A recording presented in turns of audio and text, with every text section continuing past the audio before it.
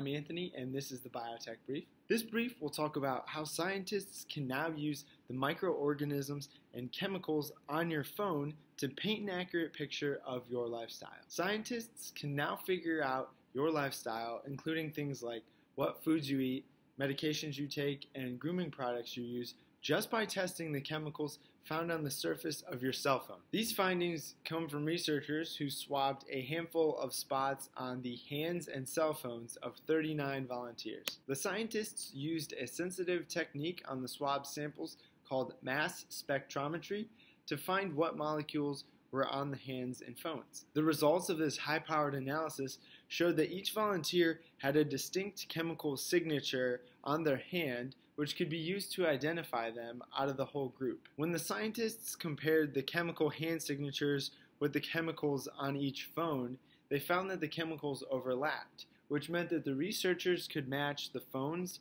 to their owners. By using a reference database to match the chemicals to known substances, researchers could also get a pretty clear picture of the volunteers' lifestyles and habits. For instance, they could figure out whether a volunteer used hair loss treatments or was taking antidepressants. Some of the chemicals, such as DEET, which is found in some mosquito repellents, were found more than 4 months after the product was last used by the phone's owner. 4 months. Think about that the next time you reach for mosquito repellent with DEET in it. The insight gained from this type of research could be extended to produce a wide-ranging database for police to use to predict the lifestyle of an individual based on the specific chemicals found on their phone, keys, or other personal objects. I think this microbial and chemical analysis just shows another way that society can benefit from tools and databases that are helping us see and make sense of the microscopic world. You can follow the Biotech Brief on Facebook, Twitter, or YouTube,